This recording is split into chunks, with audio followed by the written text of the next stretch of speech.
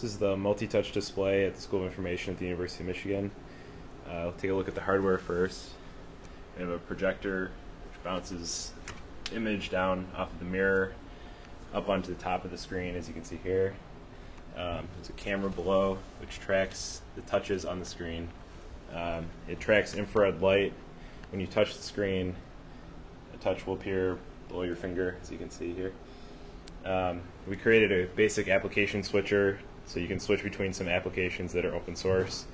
There's a basic about page that we wrote which explains how it works. There's a fire application which makes it seem like fire comes out of your fingers. Pretty cool.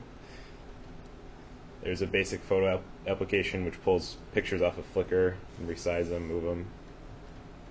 And there's also a physics simulator which you can manipulate some apparently dead bodies. Pretty cool stuff.